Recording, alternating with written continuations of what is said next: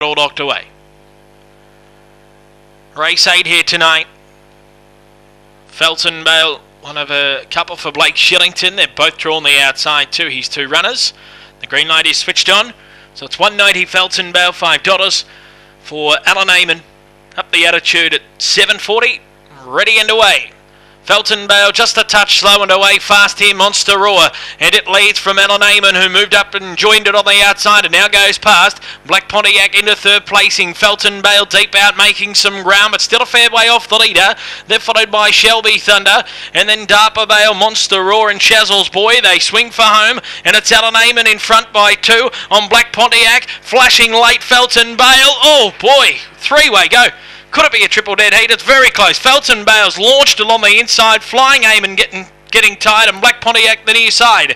Close up behind them here. Up the attitude and Monster Roar. Not too far away. Darper Bale from Shelby Thunder and Chazel's Boy. But what a finish. 26.15 to run.